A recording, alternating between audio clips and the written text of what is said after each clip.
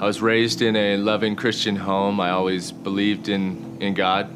My parents taught me about Jesus, and it wasn't always the direction I took in my life. Went to college, getting good grades. I was starting on the football team. You know, things were going pretty easy, but you know, the things that I was doing were contrary to the way I was raised.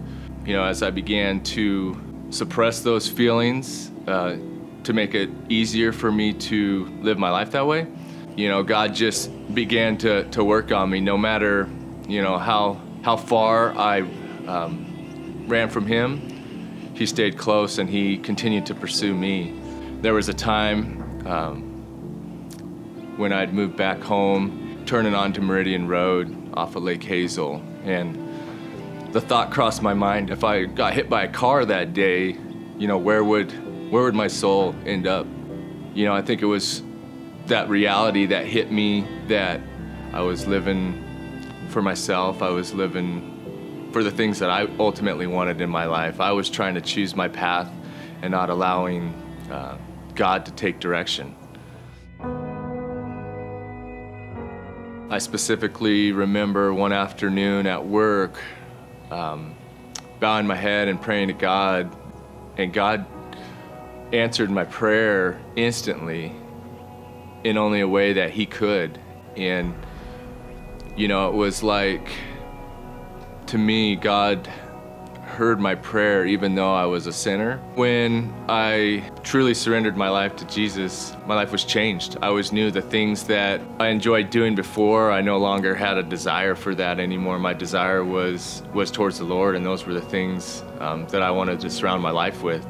You know, shortly after, God blessed me with a wife. I met Bethany at a church gathering, and just knew from the moment that we met that God had chosen her for me. So I remember the night my daughter was born.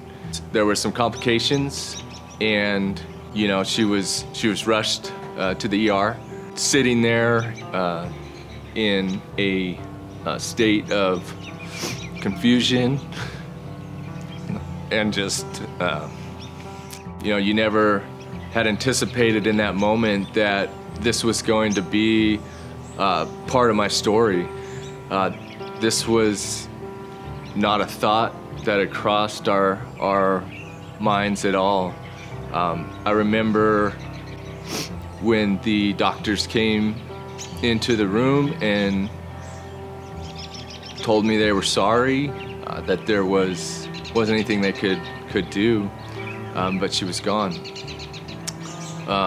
You know, the thoughts are going through your mind like, God, why does this happen? You know, and then, you know, I started thinking about my wife and the devastation that she was going through, and you know, you just start to wonder, like, man, how am I gonna pick up the pieces? You know, this life that we'd envisioned was never gonna be the same again. Life was a struggle, you know, right off the bat. You know, there was times of you know, hurt. There was times of sorrow together with my wife. But you know, the great thing that God was doing for us at that time was He was giving us strength when the other was weak. We were, you know, leaning on Him in a time when, you know, no one could say anything to comfort us. You know, we could only turn to God and the peace that He brings through His Son. You know, it's something that you can't explain, but in the time, God knew exactly what we needed. So it's been about 8 years now. Life hasn't been perfect, but you know, there's been so much joy, and God's blessed us in so many ways. My marriage has been stronger. God's blessed me with 2 beautiful children. I've learned that God is not the author of pain in my life, but He is the author of my life, and I can trust Him with it.